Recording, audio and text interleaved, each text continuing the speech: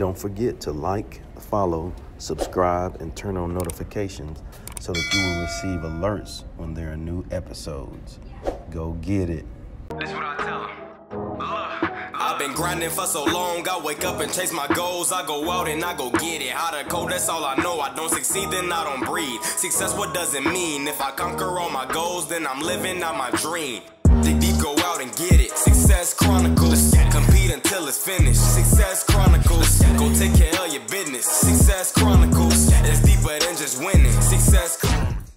Hey, what's up, everybody? This is Chip Baker coming to you with a hangout and highlight session with Coach Karissa Hubbard. Awesome lady doing some great things. And I just wanted to take the opportunity to highlight her and the amazing things that she's doing so that you guys can go follow her and show her some love. So first off, Coach, thanks so much for taking the time to hang out with me on this hangout and highlight session. Thank you so much for having me. You are just as amazing and incredible. And I've had the pleasure of hearing you speak and, getting to interact with you and your family. So it's truly been a blessing. Thank you for having me. Of course. Well, let's dive into it. Tell us a little bit about, who you are and what it is you do. Perfect. So my name's Karissa Hubbard. I am an educator as well as a basketball coach. I'm also an author. I'm a daughter. I'm an aunt. I'm a friend. And I just, I feel like my purpose is to help young ladies, young adults, not only in the realm of sports, but also just in life. I feel like I try to use all of my life experiences to kind of empower and uplift the young ladies. So that's kind of my ministry that I've taken. That's what my books are based on is, just being a positive role model for young ladies and kind of giving them as they say, the keys to the bag. To secure the bag. I love it. Well, talk to us about your books. I think people need to know about that. Tell us a little bit more about that. Sure. So I'm the author of The Popular Girl, which I have now turned into a series. So my first book is just titled The Popular Girl, and it's about a young lady that creates the new norm for popularity in school. So she becomes popular not because she's the most beautiful girl, not because she's the most athletic, but genuinely because she loves God. She's interceding for friends and praying for them and giving them encouraging words. And so by the end, everybody in school loves her just because she's such a genuinely sweet person. And then my second book is Popular Girl, First Communion. So now she's kind of in her Christian journey. She's at her first communion. And funny story, my athletic coordinator that I worked with 2 years back, he's a preacher, and he was like, look, I'm gonna give you two things and I need you to write a book. He was like, church mouse and hood rat, go. And it just kind of took off from there. So it's her journey on her first communion. And of course there's a little twirl in the game. So those are what my books are about. That's good. How has that journey been for you? Just being, like our tracks are similar, as far as educators, coaching, mm-hmm. Writing books, striving to impact based on the experiences. How has that journey been for you? It's been beautiful. I will say it's been so God-led, because when I tell you I was never going into education and meant it, but with my background in journalism, it was so hard to find a job. I was fresh out of college and I was getting laid off, and I'm like, this is a lot. And so my mom being an educator, my sister's an educator, my grandmother was a superintendent. So I'm like, am I finally having to do it? I'm running. I know I couldn't run. So, I remember the last time that I got laid off, I was like, okay, so like, I want to be able to live out my dream and write, but I want to be able to write what God has called me to write. So that last layoff, I really spent that whole summer and I wrote my book, and I said, you know what, this is what God has been calling me to do. I'm going to do it. And I did it. And so then my next position was the basketball coach at Cypress Christian. as a middle school coach. And I was like, oh my gosh, God, so you had a plan this whole time. So you wanted me to write books because you need the books in the school with the kids.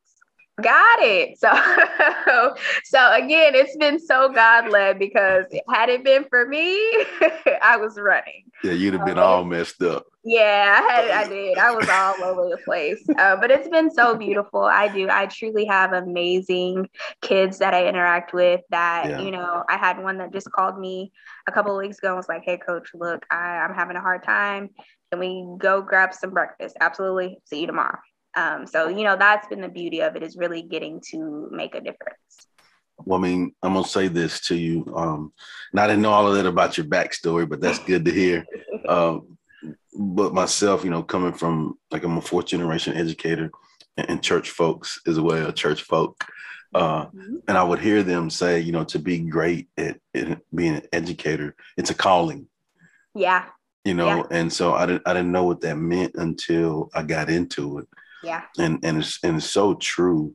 And it's a great situation when you know wholeheartedly that you've put the work in to be the best version of yourself so that you can be a blessing to others. Yeah. And I call that, being in alignment with your assignment. I like that. Come on. I like that. That's the word right there. Yeah, come on. I like that. And I truly believe that you are too. And so I just want to commend you for all the work that you're doing. Remind you that you are on the right path, and let you know that it's truly inspiring. Thank you. I appreciate that. Yeah. When I had my book signing, a lot of my girls from school came, and girls, they don't exactly tell you like, oh, you're such an inspiration, coach. We appreciate you. They just come and smile, and they probably talk about it on the side. And at the end of the year, they allowed students to write like teacher appreciation letters to whichever teacher. And I'm like reading them of girls that, barely say 2 words to me. And they're like, you're such a role model to me. Like, I can't believe all the amazing things you do. And I'm like, oh my God, I had no idea. Like, this is amazing. And, it's not always for the applause and the claps and the accolades. But like when I get to see girls that have now grown and matured and, knowing that you've had an impact on that, like, that's what it's all about for me. Period. Yeah. I don't want the wins. I want to see them win. Period. Yeah. Well, I know you put on some events and you do some different things. Can you talk about some of that stuff so the audience can know and support you on that? Absolutely. So the Lord, He's not going to leave me alone until I do everything I'm supposed to do. So I have finally put together my first youth conference. And it's called the Popular Girl Conference. And the theme this year is Push and P. So again, I'm trying to make sure I relate, with the kids. I try to make it as, as fun, for lack of a better term, as I can. So on July 29th, we will be at the Berry Center. I have some amazing speakers. I have a good friend of mine, Denai Strother. She's the owner of D1 Nutrition. I have Jaslyn Simmons. She's the owner of Prim Beauty. Both are out in Cyprus. And then I have also Nikki Shepard. She's the COO of Shep Boys Waste Management. Just an amazing, incredible young lady. She's known me since I was a kid. Her son is Russell Shepard, who of course played in the NFL. So yeah, I'm excited for them to kind of get to share key points on, finding your purpose, being persistent, and then engaging in philanthropy. So, the ultimate goal is not only for girls to take in some great information and great tools as we go into the new school year, but we're also going to do a community service activity. I've got some hygiene items, and we're going to make hygiene kits, and we're going to give it to the homeless. So I really wanted this to be an impactful event where not only you're listening, but you're doing. So July 29th at the Berry Center, 6 to 8 p.m. I would love girls of any age to come through. I think it's going to be amazing. I also have asked amazing I guess older women to be there, because I want, when girls are, gaining this information, they can not only hear it, but they see it. Oh my gosh, she's a doctor. Oh my gosh, she's a teacher. Oh my God, everybody's in the room. So that's the idea behind the Popular Girl Conference. That's amazing. And it's good stuff when you step out there. And I want to share this. I want to share this funny with you. I hadn't said this to you, but I'm gonna say this while we're recording. Okay. But how we met. I was speaking at an event, and I want to just commend you for your grind, your grit, and your boldness to step out in what you believe. Right. And so I'll let you tell the story of how you had to go to the car and get the books and waited. I'll let you tell that, and then I'll say what I want to say. Perfect. So I had been there. The conference had been going on, and there were some great speakers that night. That was truly one of my favorite nights that we had.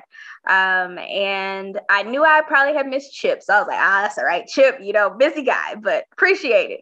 And so then this nice gentleman comes up and he's speaking, and I'm like, I feel that. Oh, he's an author. Oh, he's a children's author. I was like, I have to get him a book. So I leave the conference. I'm like, full speed running out of the Berry Center, like, I got to get books before it's over. Like, I've got to be back. So I run back in, and I'm opening the door, and it's locked. And I'm like, oh God, no, you didn't send me out here to be locked out. Like, I have to get him this book. This is 911 emergency. So I'm pulling on all the doors.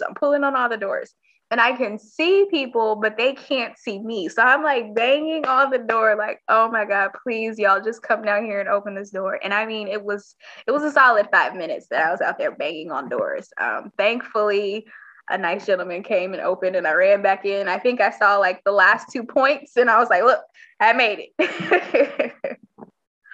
Man, I love it. That's so good. But I wanted you to tell that story because I wanted the audience to know that it's important to do those things. Yeah. Like you have to do those things. And I've been in so many situations in my career, in my life, in my striving to connect with great people, to make an impact, where I've had to step out of my comfort zone. Right? I've had to do things like that. Like, man, that is Carl Lewis, like you're right there, Right. Like, man, I have got to ask him to interview, if I don't, I'll regret this forever. Right. It's me and him in the room by ourselves, man, I got to ask him, Have to. So just those kind of things.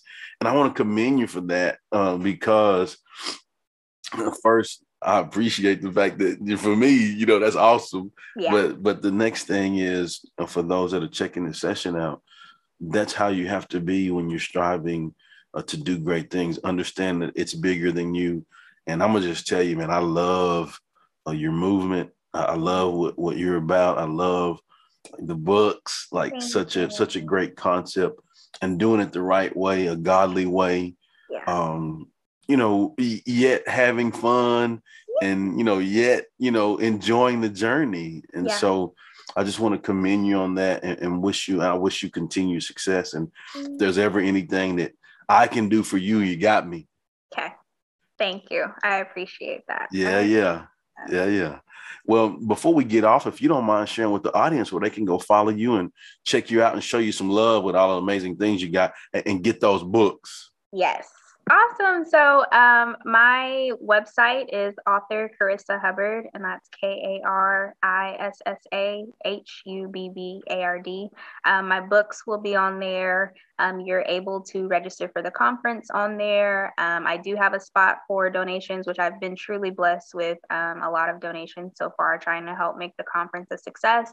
So if you'd love to be a sponsor, I will gladly accept. Also, you can follow me on Instagram, author Karissa Hubbard, which is the same spelling. Twitter, author K Hubbard. Facebook, of course, is just my name, Karissa Hubbard. I do have a YouTube page. It's just Karissa Hubbard. I think I covered everything. Awesome. Good deal. Well, again, I just want to say thanks so much for taking the time to interview with this Hangout and Highlight session on the Success Chronicles. And I wish you continued success. Thank you so much. Likewise. Thank you. Yes. And thank you guys for checking out this episode. We'll see you next time. God bless. Go get it.